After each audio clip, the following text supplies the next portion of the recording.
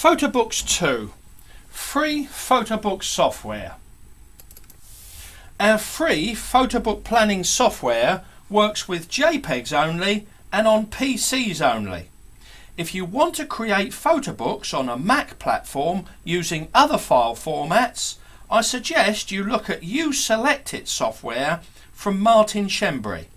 Click on www.uselectit.com where you can download a free trial version, then buy a full version for around £160. You can also get this through the Society of Wedding and Portrait Photographers, the SWPP. There are many photobook and album planning software packages out there, but very few allow you to print out on your own inkjet printer. For most photographers, however, working on a PC laptop using JPEGs is not much of a limitation, as the software we supply is fantastic, fast and free. To get your free photobook planning software, simply order any Marriott MyBook or professional photobook from us at www.marriott.com. You can click on the link underneath this movie, and when your photobook arrives, you will be instructed to email us, and we can either email you back the link for the software and instructions, or we can send it all to you on a CD. This way you can install the software on your laptop and as many other PCs as you like, as the photobook jobs that you save can be transferred from one PC to another to print as you like. Now let's have a look on the screen and see how it works.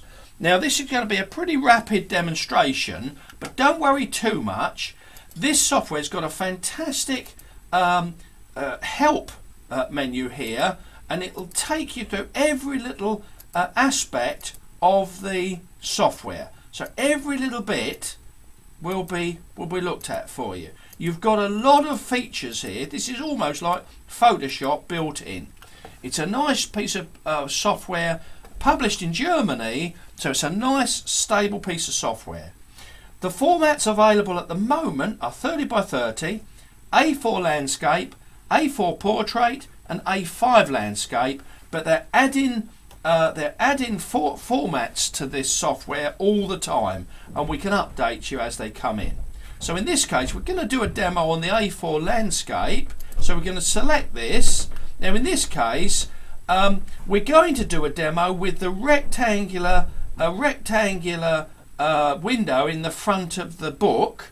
If we were using Marriott's professional photo books with no window in the front, we'd select this button without window, but in this case let's do one with a rectangular window. So let's select this, and all we need to do now is look at the software as it loads and see the various jobs that we have.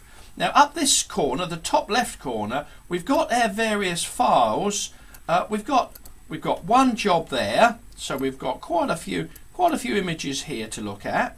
Okay, next one down is I think it's the same job. This job, it looks like it's a school prom, so we could actually do a demo on a school prom. But I think most people are interested in wedding work. So let's in this application we've got a wedding. So all we've got to do, we can either individually click these and individually decide which images to go up. But because we're going to fly through this demo pretty quickly, we just select, I don't know, what have we got? We got 52 images, and we just hit that button. And look how quickly across the top the book has been planned. So all we've got to do now is move it forward to the first page, and we notice the first page we haven't got a nice image in the front page. So let's actually show you how we drag an image into the front page, and there it is. We can put text in there if we want. We've got a nice editing function for text, and we can look through the pages here. We've been a bit lazy. We've only planned up 20 pages here, but we can, if we want, we can plan a lot more pages than that, or less as we like. So let's go on to this page. See how you can easily quickly quickly go from one page to another. Here we can right click this, we can take this image to the back, take that image, let's go back, we can click this image to the front, we can delete this if we want, we can take this image, make it bigger, we can manually change things around, we can actually, if we want to, we can move things around here, and we have a nice little warning at the side here where it tells us we're being a bit ambitious with our size of reproduction. So if we try to enlarge a small file size too much, it gives us a little warning. Okay, so we can now go through looking at the various pages.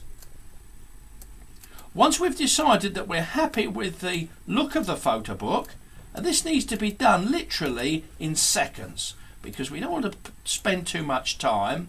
Once we're happy with the arrangement of the photo book, we can then save the so we'll just save it as a particular file name. So we'll call it today's date, which in this case is the 23rd of the 12th 08. Happy Christmas to everybody, and we just save it. So we're saving this file as 23rd of the 12th 08.